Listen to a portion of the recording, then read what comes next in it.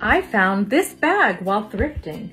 As you can see, there's lots of scratch marks, the leather is dull. I recently saw a video on TikTok on how to recondition leather. What I want to do is use those tips and tricks that I saw in the video to make this bag look like new. For this project, we're going to use a horsehair brush, some saddle soap, and some leather cleaner.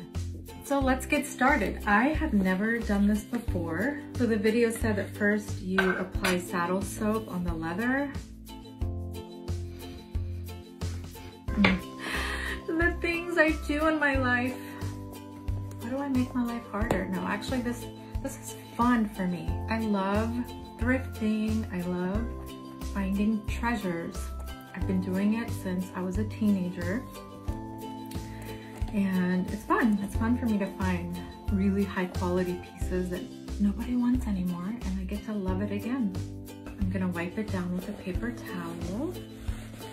You should never be embarrassed or look down on buying secondhand or thrifting, especially now. Look at these fashion companies doing all these evil and crazy things with children. Look at fast fashion, how it supports slave labor. All of these places that turn over fashion at such a fast rate, they don't treat their workers properly.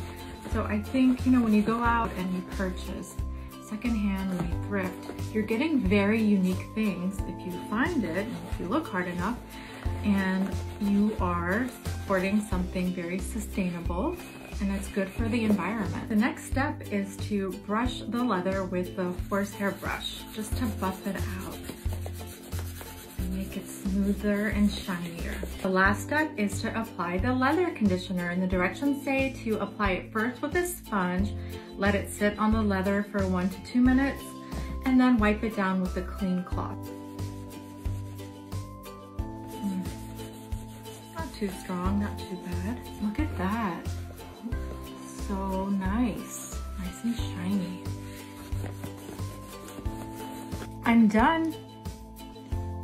There's the bag, final result. Very shiny, it almost looks new. If not new, great condition.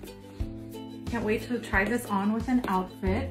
I don't have this color. It's so much fun to take something that is used or pre-loved, give it some work, give it some love, and make it look new again. Give it a facelift. Hope you learned something, and hopefully I'll do more videos of me upcycling, thrifting, all that fun stuff. Thanks for watching. Bye.